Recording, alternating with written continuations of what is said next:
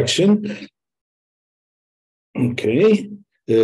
I first of all, I want to apologize for possible mistakes. I bought myself a graphic terminal and I want to use it during this talk. So it is first time that I will be writing something on transparencies. So I'm a bit I'm not sure how it will work. Then my talk will be mainly the introduction. I think that introduction is the most important here. And if I will have time, I'm going to say something about our results. The story started in 2016 in laboratory in Stuttgart, where a group of Professor Tim and I were experimenting with dysprosium, very cold dysprosium atoms, Bose-Einstein condensate of dysprosium atoms. Dysprosium atoms are characterized by large magnetic moment. This is the element which has the largest magnetic moments of all elements.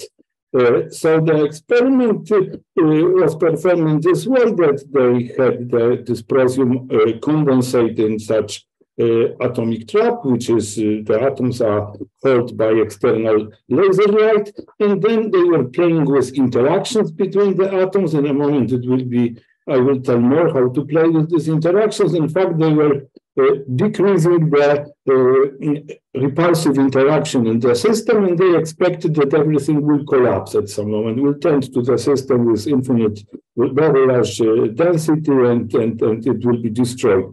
To their surprise, they observed that system, at some moment there is a kind of instability, and the system splits into separate, say, droplets, as you see here in this picture, and it was really very unexpected, and the whole community was speculating how come that these droplets are formed, what is the mechanism of keeping the droplets together. And also it was soon shown that the droplets don't need any external trap. They are self-bound. They need only some magnetic field gradient to compensate for gravity, and they are free and they can move. So nobody knew what is the mechanism. It was a lot of speculations. However, as it occurred later, the mechanism was described in 2015 by Dima Petrov, but it was not noticed immediately that the solution to this puzzle is known. So to solve the puzzle, how come that this gas can be self-bound and can form a liquid droplet, I will start with explaining some major features of Bose-Einstein condensate. Bose-Einstein condensate, it is a system, sorry, it doesn't want to, okay, sorry, now it goes. Bose-Einstein condensate, this is the picture from above of the same system, but Bose-Einstein condensate, it is a state of matter where we have the atomic, when I'm talking about atomic Bose-Einstein condensate, so we have atoms, and all these atoms share the same wave function. So first of all, Bose-Einstein condensate is very dilute. The densities are about 10 to 12, up to 10 to 15 at most atom per cubic centimeter, and it's extremely cold. The temperatures are below nanokelvin range. So why it is so? The first question that I want to answer is why the condensate has to be so cold. And in order to explain why it has to be so cold, and here is the answer is that because it is so dilute. And the critical temperature for Bose-Einstein condensation is, as you see, proportional in the uniform system to density to power 1 over to density to power 2 over 3, which means that it is something like 1 over distance square. So the larger the distance between the atom, the smaller the temperature. So the question is, so why one has to keep this condensate so dilute? Why don't go to normal densities of gas like we have in everyday life? And to explain this, we have to go to the picture to tell something about interactions. And we know, this picture at the bottom, that everything freezes. So normal such atoms interact via van der Waals potential, which looks like this, and characteristic distance R0 between the atoms is of the order 10 to minus 10 meters, so it is of the order of few angstroms. Then, if the atoms would be very cold at that distance, they would form molecules. So what is really very dangerous for the condensate is that freezing the gas to such low temperature, we know that everything except of liquid helium freezes, forms the solid state. So there are such three-body processes where two atoms will be somewhere at this distance located, forming a bound state, and then, of course, the third atom is needed because the energy becomes negative, so somebody has to carry this energy out. So if three atoms are together, such formation of such called molecules, and then this process proceeds, is possible, and we will not have gas at all. So no way of thinking about sharing the same wave function by all atoms. So the three-body losses have to be avoided. That's why we have to go to extremely low densities to avoid such situations where three atoms will meet together. In real situations, the three-body losses are really something which limits the lifetime of the condensate. That the lifetime of the condensate is about, I don't know, 100 milliseconds up to seconds. So in this way, when we look, the temperatures are extremely low, so the Broglie wavelength is extremely large. So when we look at this de Broglie potential from the point of view, and we try to put on the same scale the potential and also the wave function of the condensate, then we see that this wave function is of the order of the Broglie wavelength, which is de Broglie, which is of the order of 100 micrometers, so it is 10 to minus 4. So this van der Waals interaction is extremely short range when one looks at this interaction potential from the point of view of atoms. The wave function of atoms is spread over, I don't know, something like 5 or up to 6 orders of magnitude larger than the range of the van der Waals interaction. So if it is so, the interaction can be described approximately by a short-range potential. The atom does not see the structure of this potential from the point of the wave function of atom. The potential can be approximated by zero range potential, and then I will write here the proportionality factor. So in order to find the proportionality factor, one has to think about scattering of such cold atoms. If such cold atoms, the only process, in fact, that is important is the scattering. And when two atoms collide with each other, the scattering cross-section is proportional, or depends on the relative momentum, and this cross-section depends on the tail of the interaction potential. However, for this van der Waals potential, it's case something like 2 to power L, where L is relative angular momentum. It means that only L equals 0 if K goes to 0, because we are at the limit of 0 relative energy. Only L equals 0 is important. So this is S-wave scattering.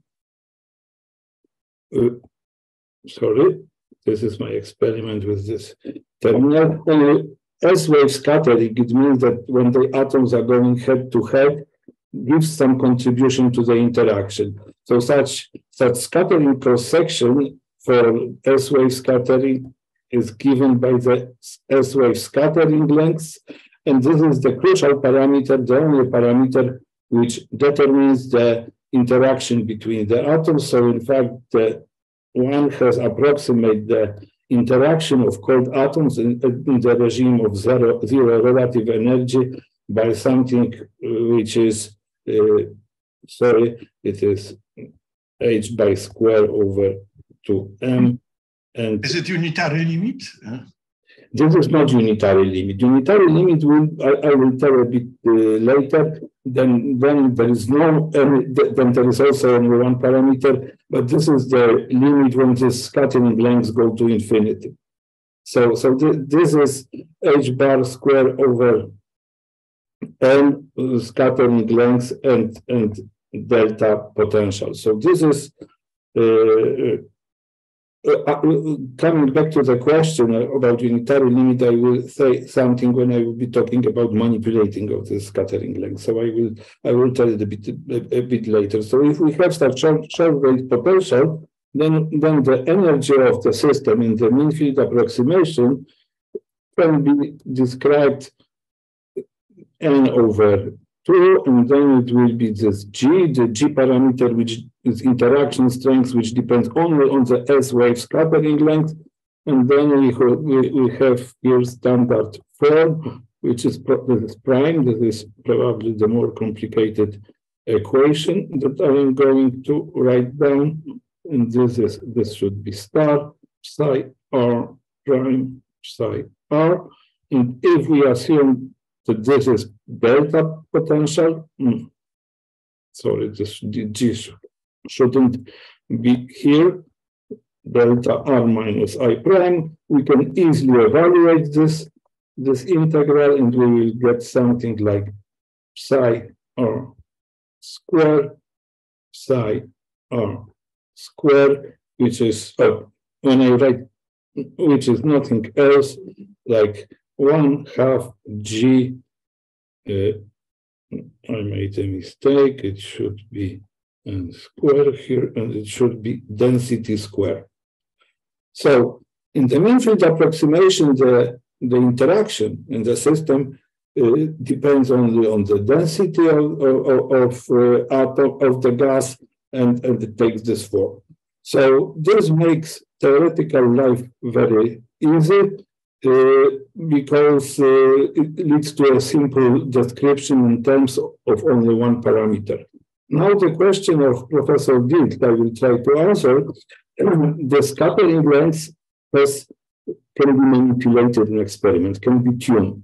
And to give briefly the idea how one can tune the interaction between atoms, I will come back to this van der Waals potential, and then we have some atoms which are, this is in the center of mass frame, then these two atoms scatter, and this relative energy of these two atoms is almost zero. They are the dissociation edge in this open channel. This channel is called open. But everybody who works in atomic physics and with molecules knows that there are plenty of different possibilities of interaction of this molecular potential depending on some internal configuration. So I will change the color, which will be another challenge. So these initial two atoms, they have projection in different molecular channels. In this channel, they have positive energy, but if there is such another molecular potential nearby, for which the dissociation energy is larger, then it is possible that these two potentials, the relative energy can be tuned because they correspond to different magnetic moment in these two channels. So these are two possible interaction potentials between the atoms. One is open, the other is closed, and magnetic field can shift these potentials with respect to each other. And if it happens so, that there is the bound state in this potential, which is at the energy equals zero, then we have such collision when the energy of incident atom is resonantly coupled to some bound state of the system. And then in this case, the scattering, the cross-section for scattering is huge. Evidently, there is some, I don't know, transient molecule can be formed, so which gives the large contribution to the scattering cross-section. And then the scattering length varies by orders of magnitude. And here to the right, I have the scattering length,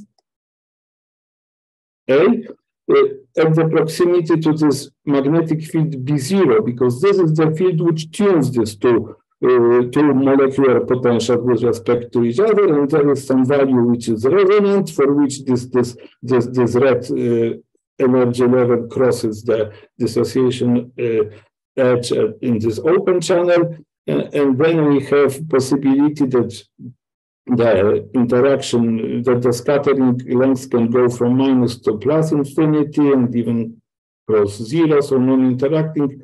Maybe I wrote it in such a way that it is not obvious, but it's possible. So we have such dependence. So the unitarity limit is the limit when the scattering length is huge, and then we have some universal property of the system, because here we can have huge molecule which is formed, and the only parameter which determines everything is just this scattering length square. So the characteristic energy is h bar over ma square, and then we have some universal behavior for fermions or for bosons. So it is short mentioning of what is this unitarity limit. And I think that maybe this is a good moment when I stop talking about interactions to ask questions, if you have any. If I don't see, I will continue. So summarizing this, energy density of ultra-cold gas, atomic gas, is proportional to this density square, and we see that on average, the gas in this description can be either repulsive or attraction, because when G is positive, then we see that the lowest density, the smallest energy. So it means that the gas would tend to have the smallest density possible, so it means it is expanding. It has to be kept in a box, an external potential, to prevent further expansion. So this is G positive. In the opposite limit, when G is negative, it means that effectively we have attraction, because we see from this energy formula that the gas will minimize the energy by maximizing its density. So typically attractive condensates are not stable. They are unstable because they tend to attract. However, if we have condensate in a trap, then it must be zero somewhere at the edges. It cannot be uniform everywhere. So it means that there is non-vanishing kinetic energy related to this curvature of the wave function. And this kinetic energy, it's equivalent to some pressure which can stabilize the system if the system is not too large. So what is important here to notice that in the mean field approximation, even if van der Waals potential, which describes interaction between atoms, has both repulsive and attractive part, the mean field interaction has only one sign. It can be either repulsive or attractive. So description of such system is then simple, because we have Schrödinger equation, and here, as the interaction potential, we have to add this derivative of energy with respect to density, which leads to the potential which depending on the density of atoms, which is wave function square, and therefore this is called Gross-Pitayevsky equation, and this is really a working horse of the theory for many years. This mean field description and many features of Bose-Einstein condensate was described by this Gross-Pitayevsky equation. It can be also written in dynamical form when this chemical potential mu is substituted by the time derivative. So that's more or less the basic of Bose-Einstein condensate, about the theory of the system. And now I will come to a bit closer to what I started. I want to explain the droplets. And To this end, we have to consider mixtures. Let us consider that we have two Bose-Einstein condensates of two kinds of atoms. It can be, for instance, potassium 39 in different hyperfine states. It can be mixture of potassium, rubidium, whatever. People are working on such mixtures. So when we have such two-component Bose-Einstein condensate, two-component mixture of two different species, then the energy, of course, will be sum of these two components. We will have mean field energy of the first component, mean field energy, this is energy density, in fact, of the second component, and eventually, so we have the interaction energy. So we have N1 and N2. And all these energies are described by corresponding scattering lengths between in the first component, in the second component, and this is interspecies interaction. And then, if we have such system, we can study stability. So I will write down once more the same functional in the matrix form. Here we have this diagonal G1 and G2, and we have interspecies interaction here. And to what is important is determinant of this matrix, which is equal to G1. Sorry. What happens to the, I am afraid that something is disconnected. Let me check.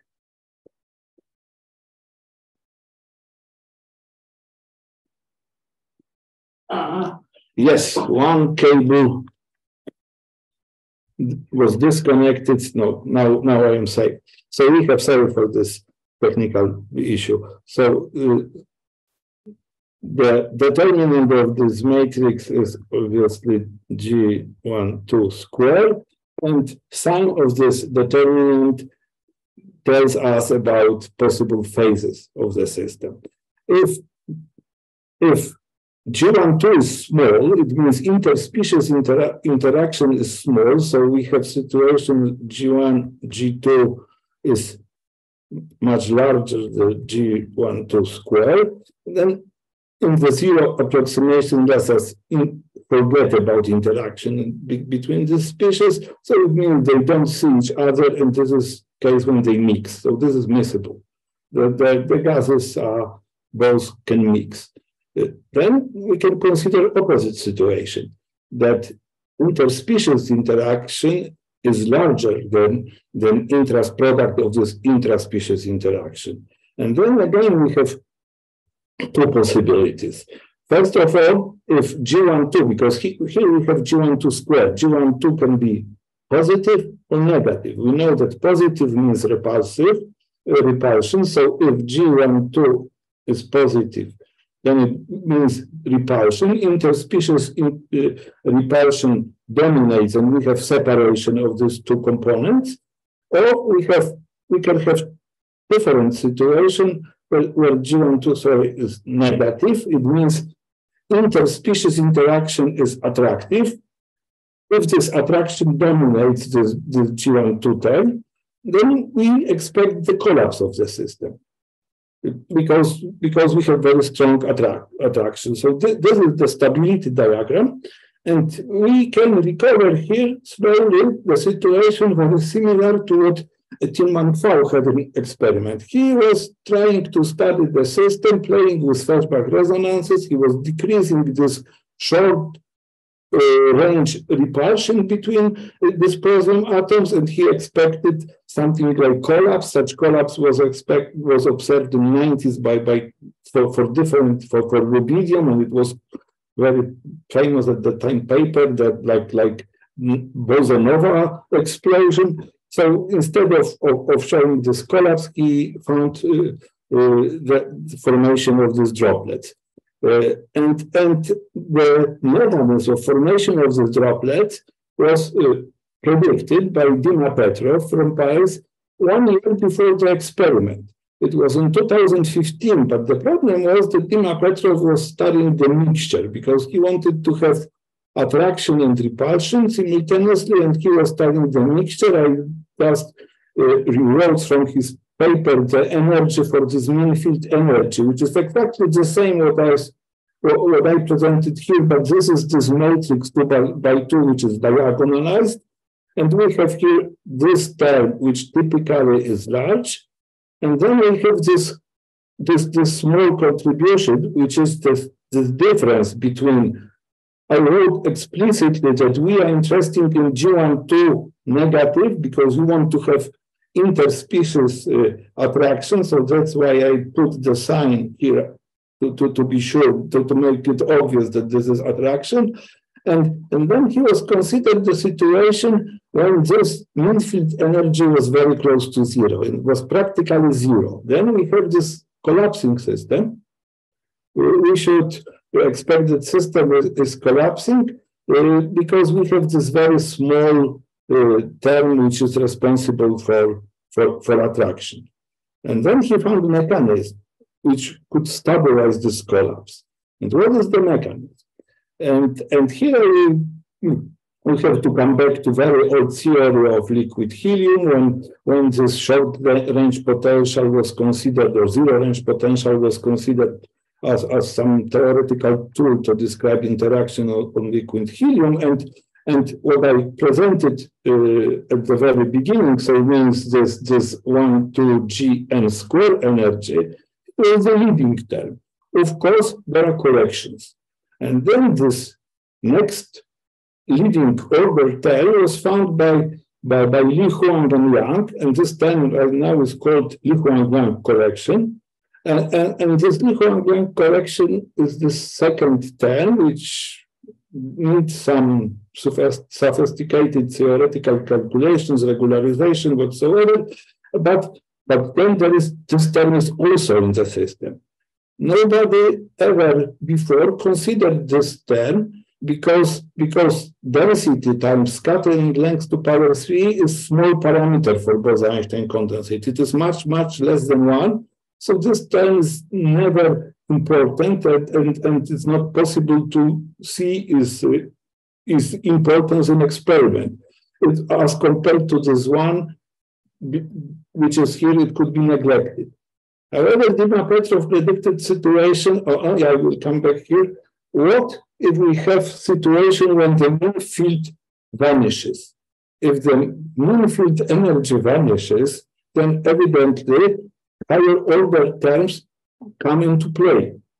And that was the situation when the system is at the edge of collapse. The interspecies attraction compensates for intraspecies repulsion, mean fields cancels, and then what is next? Next is this Li Huang-Yang term, and this term comes from the energy of 0-point oscillations of Bogoliubov excitation. When one tries to diagonalize the interaction Hamiltonian, there are some excitations, there is quantum depletion, so there are some particles occupying this excited mode, and this 0-point energy, I will tell you an analogy for harmonic oscillator. The energy is equal to h bar omega n plus 1/2, and this 1/2 is 0-point energy. So this is sum of this 1/2 in quotation mark for all excited modes of Bose-Einstein condensates, which can be brought to this term. So this is very unusual situation where tiny small corrections typically neglected become very important. So when in analysis of Petrov, we add this Li Huang-Yang term, which has this form, this first mean field energy is almost zero. This correction, this is called hard mode, and the only term which is not vanishing is this soft mode, which is proportional to delta G, which is small and negative. Then this small term can be compensated by this quantum fluctuations of Bogoliubov vacuum, and then it can lead to stabilization of the system. So in this graph here below, I plotted these two terms, and this red line shows the direction of hard excitation. This is hard mode, so it costs a lot of energy. And this mode is unstable. Around this blue line, we have this instability, which is slightly negative. So in this figure, if I go around this blue line, this energy would be like this, but this is small. And then we are adding this Lichu and Young correction, and then it is like that. Some small minimum forms, and then it is possible to stabilization of the droplet. However, I want to say that this is not the minimum, which is the equilibrium solution, but quite close. So first of all, from this assumption about vanishing of mean field energy, we can find the density ratio of this.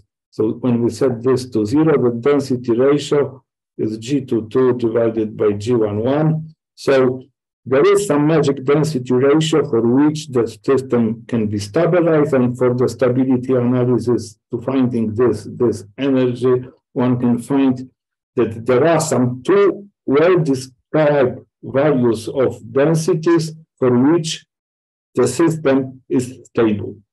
So this is the droplet. They have fixed density like a real liquid, and we will see that adding atoms will not change these densities, that only the radius of the droplet will grow. So this way, Dmitry Petrov somehow predicted existence of self-bound liquid droplets. These liquid droplets have densities of this condensate that they are formed of. So this is still, there are edge of stability, so it's rather close to 10-15 atoms per centimeter cube. But it is still by 8 orders of magnitude roughly less than liquid helium. So we have the most dilute liquid, or 8 orders of magnitude more dilute than liquid helium, which is not compressible. But so in fact it is like gas, but it does not take the shape of the container as gas would do. But it is spherical and it is kept by quantum fluctuation. So it was the first time when quantum fluctuation in such system were brought to such magnitude that they can be observed in experiment. Now I will tell you what it has to do with experiment of Tillman-Pfau, who was studying dysprosium atoms. It was not mixture at all, but he had the dysprosium atoms which has large magnetic moments, large on atomic scale, and magnetic interactions. They are both positive and attractive. It depends on the relative orientation of these dipoles. If they are in the position head to head and tail to tail, then we have repulsion. But if they are in the position head to tail, so north and south poles directed to each other, then there is attraction. So because there are these two kinds of interactions, and there is also this short range repulsion, playing with this G, which is this short range strength of the potential, one can make the system in exactly the situation when mean field energy vanishes. And then there are exactly the same, but for bipolar gas, quantum fluctuations whose energy stabilizes the system. So this is the mechanism of formation or stabilization of these droplets. This is, again, the same experiment. And I think that this is the good point to ask questions, because now I will come to something which are our results. I still have some time. So if you have any questions to this part, please interrupt me or please ask them now. Okay. So if not, I will continue and I come back to this realization of Dima-Petrov scenario. It was something like 3 years later. It was the experiment of Letitia Tarrell group at ICFO, and they were studying two-component potassium. The potassium was in two different superfine states. So one was with magnetic quantum number -1, the other was with 0. And here I show the dependence of scattering length as a function of magnetic field. And then we see that there is such convenient range here, because because this blue line corresponds to interaction of one component, which is MF equals 0. This one, which is constant at this value of magnetic field, which is the second component with MF equal -1, and this is interspecies attraction, which is somewhere close to the Feshbach resonance because it changes rapidly from -100 Bohr radii to almost 200, and we see that in this regime both A down and A up are positive. This is larger than 0, but here we have the range where this interspecies interaction is negative. Sorry, this was not right. This is here is negative, and then the delta G, which is proportional to delta A, can be here negative and here can be positive. So this is the convenient regime where delta A is negative to form these droplets. And really, when we look at the experiment, we see 3 different situations where this effective mean field interaction is repulsive. We see when the gas was released from the trap, it expands. We see the size of the cloud grows. This is a regime where this effective delta A is negative and is small and cannot be stopped by this small Li Huang-Yang term, and we have collapse. And then this is this liquid. We see that size of the droplet does not change for 17 up to 20 milliseconds significantly. So this is a signature of formation of liquid droplet. As you see, the lifetime is limited. It is here about 20 milliseconds. And there is the major problem with there is serious drawbacks of Bose droplets in mixtures. In mixtures, at least in the mixtures that have been produced so far, the lifetime is short, which is not very convenient for doing something with this droplet. So now I will tell how we describe these droplets. We have 2 Schrödinger equations, which are coupled because this energy density depends both on N1 and N2. So we have set of 2 equations, and if we look for the ground state solution, it looks like this.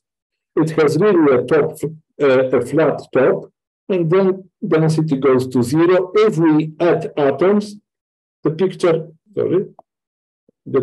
will change like this. So the droplet will have the same density, but its size will grow. We'll take the blue one, and this will also grow. So we see that they are almost not compressible. They will be uncompressible in the thermodynamic limit. Small droplets look like more Gaussian functions. But large droplets have flat top. They are uncompressible, and it fits very well to the Dima-Petrov theory. So now we have understanding of this mechanism.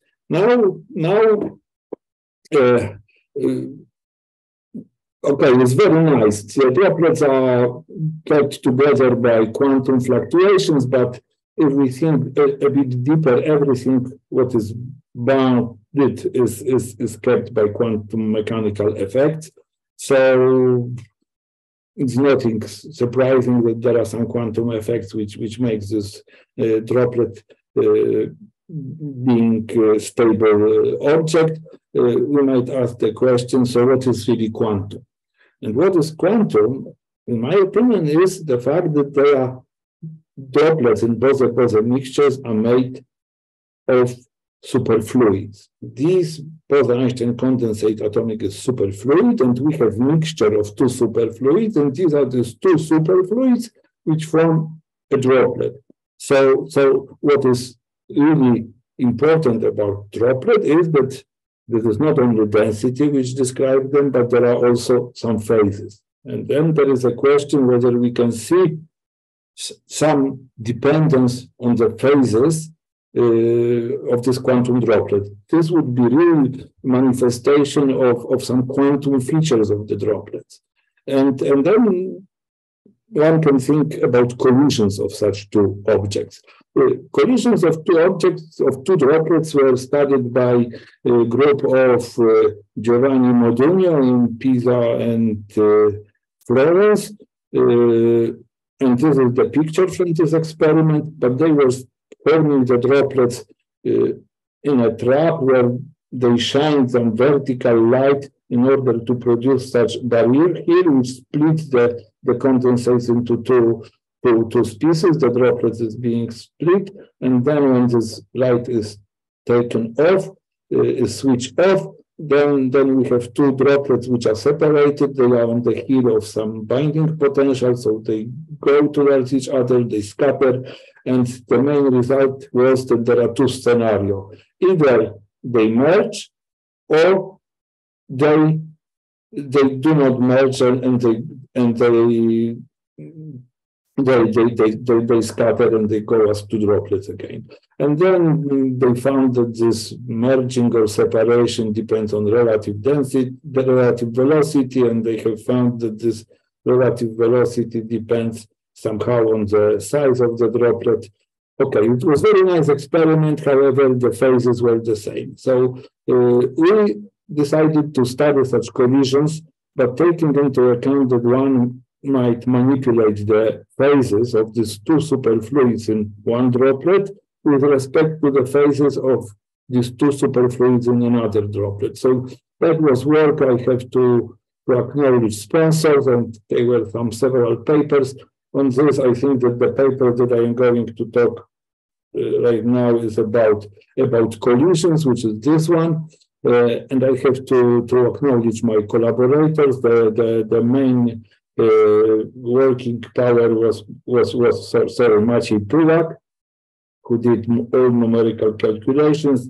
Also, Philip Gampel, my PhD student, was involved, and Paweł Zim, who did a lot in other papers that I mentioned on theory of droplets and the interaction in lower dimensions, and with Marcin Płodzień, who came with very nice idea of description of droplets in terms of some, say, reduced Newton equation that I will be talking soon. So here I want to show a few examples of dynamics. I have to go to this. These are droplets, and there is no any phase difference. They are the same. They have zero velocity. However, they start to go towards each other, and finally they merge. Then we have two components in one droplet and two components in the second droplet. Oh, sorry. I have to switch again to. But we assume that these two components, their phases are identical. So we have phase to the left and phase to the left of component 1 and 2. And we have the second droplet, which have phase right and phase right. We could consider totally different phases, but there are too many parameters. So now we have phase difference of first and the second component to be the same between left and right, equal to pi over 4. And now let us observe the collision. The droplet starts slowly, they move, you don't see it, but they move, they will accelerate soon, and then they will collide. Yes, they collide, and you see that the left one becomes large, the right one becomes small, but they are excited, they oscillate, and eventually the left one, the big one, swallows the small one and forms the one big droplet. And now I will come to a bit smaller droplets and slightly different phase. The phase difference, this is pi over 10. Let us look at the scenario of these droplets. They start to move slowly. The dynamics is very slow at the very beginning, but something interesting should happen at the end. They still go, believe me, they go. Yes, they approach each other. They approach, they approach. They are quite close. And the right one becomes smaller. Something happened. Okay. I will not repeat it. The right one became smaller, and finally it should be something interesting which I show in different movie. Sorry, these are papers. So, we have plenty of such beautiful movies, but then the conclusion that I could give looking at these movies would be, look how rich scenario of collisions is. Sometimes it goes like this, sometimes like that. This is not very scientific explanation. We would like to have some understanding of these collisions, why it happens, and sometimes they merge, sometimes they approach, sometimes they repel. In order to do this, I have to make some theoretical introduction because I want to introduce simplified model, not this coupled Gross-Pitayevsky equation and solution is crunching of huge numbers. So let us come back to this interaction energy functional together with this Li Huang-Yang term, and let us assume that there are several symmetries which are broken, continuous symmetries which are broken when droplets is formed. First is translational symmetry. When we, I have to switch this one. First, when we shift the position of the droplet. Nothing depends here on the position, not only on density, because we don't have any external potential. So the energy of the droplet, it is nothing very special. It's like in classical mechanics, when we have uniform space, we can put our body whenever we want. But then there are also two U1 symmetries which are related to the phases of two components of the droplet. Now I consider one droplet only. So we have two wave functions, and these two wave functions are complex. So we can multiply one of them by some phase, and the second one by some another phase. Densities depend on modulus square, so phase don't play any role here. Therefore, however, when we have one particular droplet formed in the experiment, there is some phase which the wave function picks up during the formation of the droplet. So in every single realization, there is some phase, but it will be different from realization to realization. So on average, there is no phase, but in single realization, there is some phase. And there is the mechanism of spontaneous symmetry breaking, which is responsible for these phases. And then we know that when we have broken symmetries, continuous broken symmetries, that there are some excitations which recover these symmetries. So these are called Goldstone modes. And one excitation that recovers the translational symmetry is just moving particle to another position. If we do it with zero velocity, then it does not cost energy. The same is with the phases. Moving the phases, shifting the phases also does not cost any energy. So I want to introduce some Hamiltonians of this, which describe these excitations which corresponds to Goldstone and Higgs mode, because with this Higgs mode there are also Goldstone modes. I will show it in an example soon. But now I will briefly say that these droplets in 1D, there is nothing else like realization of the famous elusive supersolid phase. That was done by experiment by Tillman-Pfau. It was in these dipolar droplets, one component droplets. So here I show this Mexican head potential. So means that the energy does not depend on the phase, which can change around this minimum. However, there are other excitations, which are excitation perpendicular to the direction of the phase, which is amplitude of the wave function, and this is Goldstone mode. Changing of amplitude costs some energy, but changing of amplitude somehow powers the dynamics of the phase. These are coupled variables like position and momentum. So position, it is over here, and if we do it with zero velocity, it does not cost any energy. But in order to have this dynamics, we have to have the Hamiltonian, which is something like this. Then, of course, x dot will be 1 over m px. So this Higgs mode gives some energy, leads to dynamics of this Goldstone mode. And this is experiment from Tillman-Fall group that they led to some instability in this dipolar dispersion gas in 1D, and then it splits into several droplets. These droplets overlap, they are superfluid, so they show that there is this Higgs and Goldstone mode, that there are in-phase and out-of-phase oscillations. So this is very spectacular formation of supersolid phase, the phase which has density modulation, which is characteristic for solid, but has also another long-range order, which is this of diagonal order, which has some global phase. So this is something which is simultaneous with solid and superfluid. But come back to the problem of Bose-Bose droplets. I gave already the analogy between this translational symmetry in Z.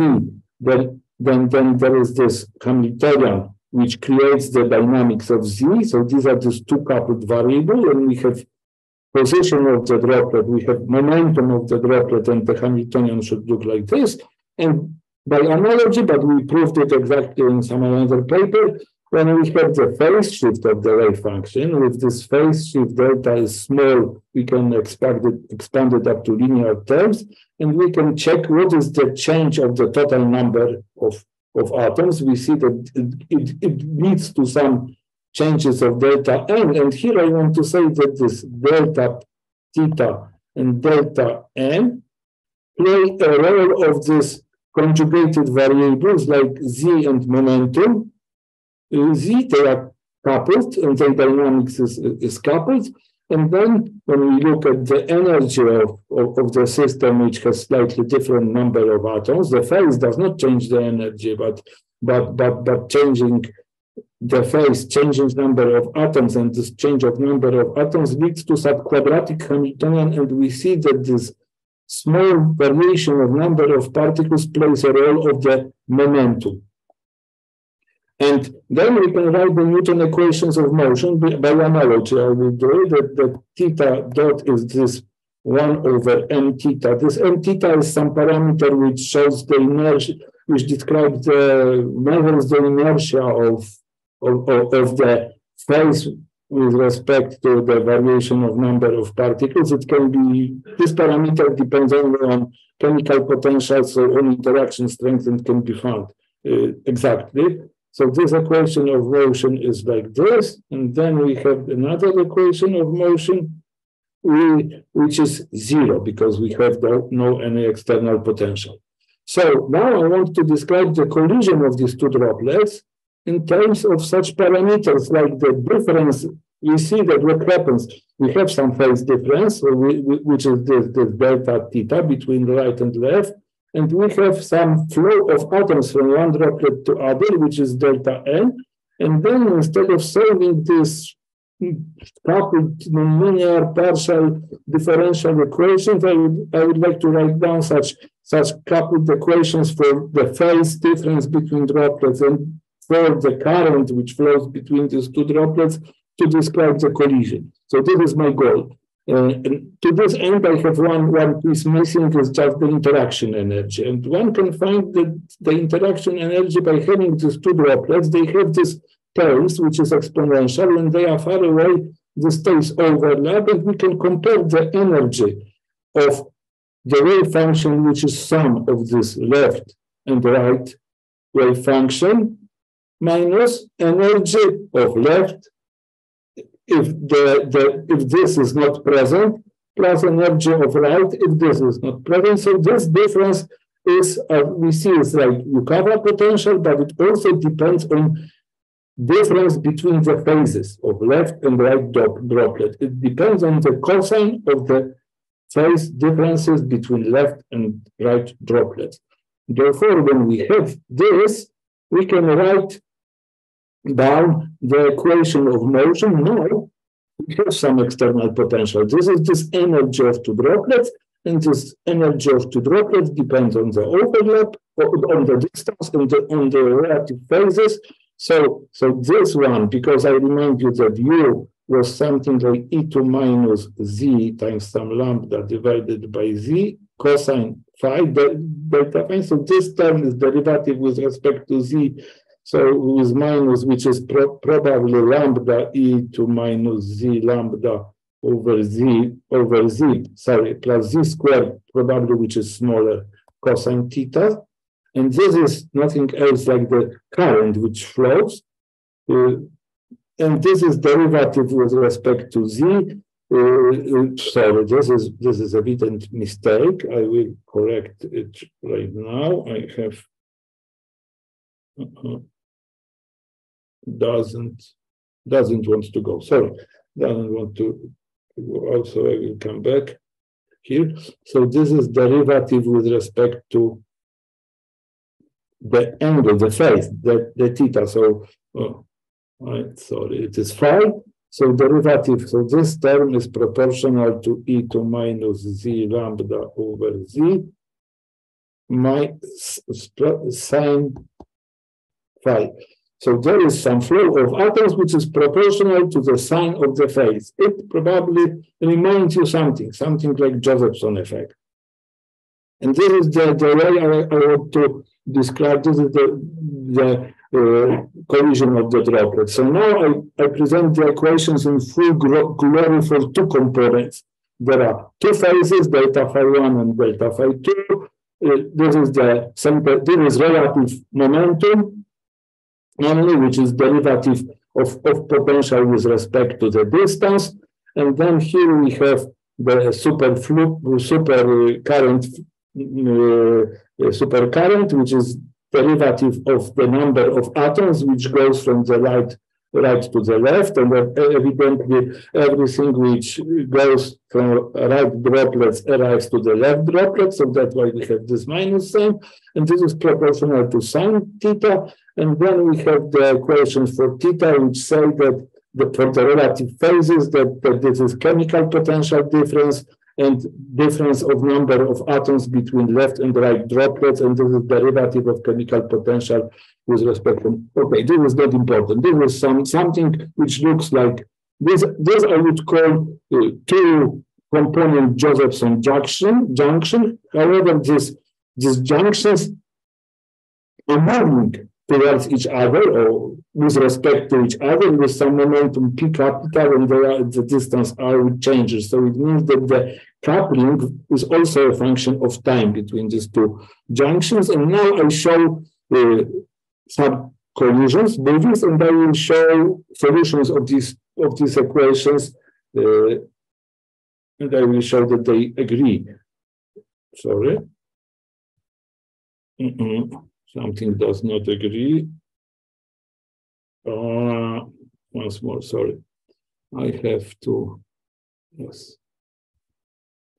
So I have collision of droplets with small phase difference, and you see this is really extremely strange.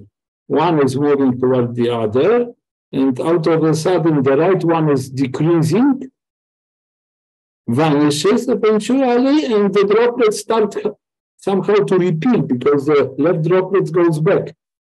So this is one possible scenario for some phases which were, I guess, 18 degrees. And this is maybe I will show more movies. Okay, no, I have this. So now there are two possible scenarios. Let us think about this collision in terms of Josephson junction. We have the phase difference, and if we have constant phase difference, then the force is cosine delta phi, which is fixed, and this is attractive or repulsive depending on this phase difference. I always start with something which is attractive because I start with relative velocity equals 0, because when it is repulsive, they will go away. So I want to have some droplets which will go towards each other, so Josephson junction is growing coupling, and then delta in number of particles varies in type. This delta n over dt is this proportional to sine omega t. So we have some alternating current between these two droplets, which goes like this. So we have. Sorry, I don't see. Sorry. Yes. We should be finishing soon. Okay, so I will accelerate, but I will tell the idea without maybe these equations. But this is, we have two possible scenarios for Josephson junction. Either we have a constant voltage. So this is. I said something opposite. This is AC Josephson effect when we have some constant voltage, which means the droplets are of different size.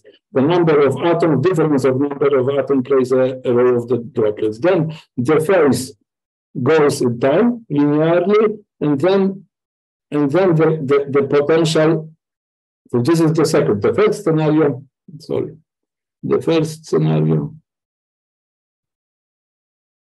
In this.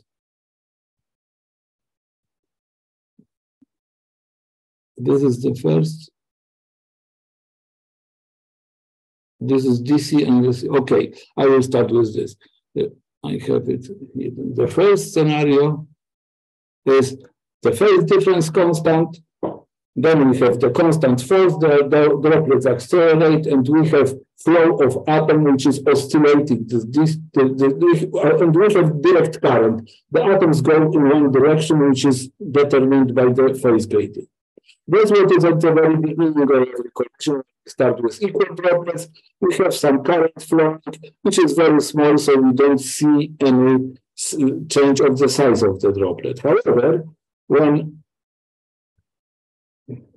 sorry, but I had problems. I cannot switch it for some reasons to another, and that makes me nervous.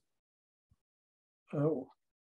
I don't know why I cannot go to another slide. Okay, now I can. So, and then there is a second scenario. If these atoms go from one droplet to the other, or if we start with droplets which are not equal, then the potential difference somehow is being formed, which is difference of chemical potentials. In such a case, from this equation that I just wrote a few minutes ago, one can check that phi grows linearly, then the force, which is the potential, oscillates.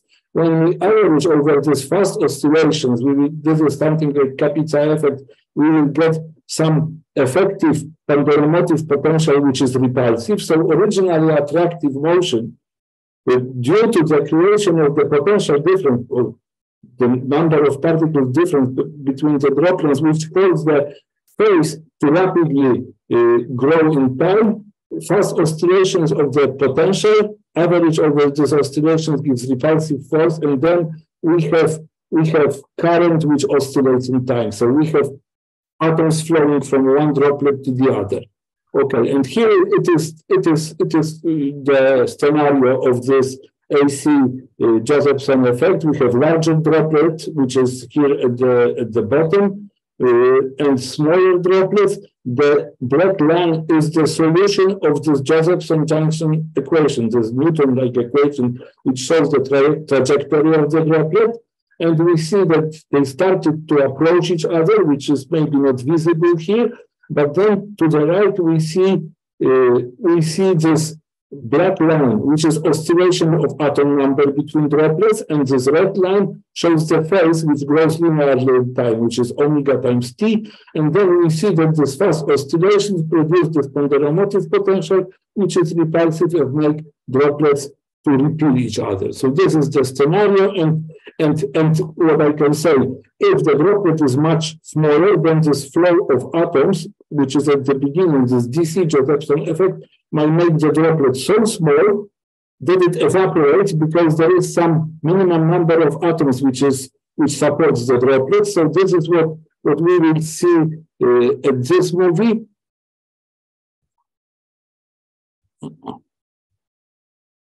Again, sorry. Again, some nice movies, but because probably, oh yeah, now we see that they should start to approach each other.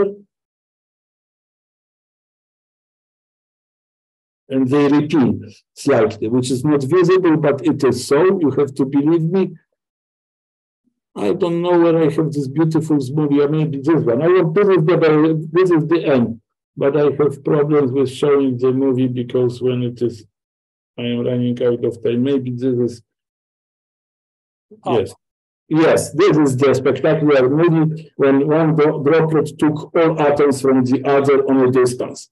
And I want to show at the end that this is very difficult to observe an experiment because it needs a lot of time, one living droplet, which is still a challenging experiment. However, we can find that these things of processes were observed in nuclear physics. Such droplets, two-component droplets, are quite similar to nucleus, where we have protons and neutrons, which are superfluid to the nucleus.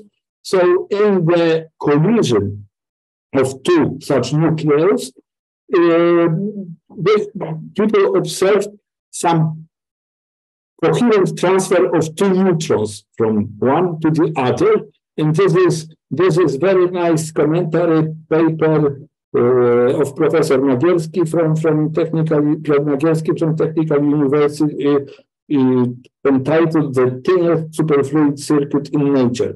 It's really amazing that such two nuclei, that they have some in single realization relative phase, these two superfluids which are forming the nuclei, and when this in the collision of such a nucleus, such coherent transfer was observed. So we were very happy when we found this paper because we realized that our explanation of this possible scenario of collisions is really realistic. So sorry I apologize for this mess at the end that I couldn't handle somehow the movies. Anyway, they are nice and spectacular, and I want to thank you for your attention.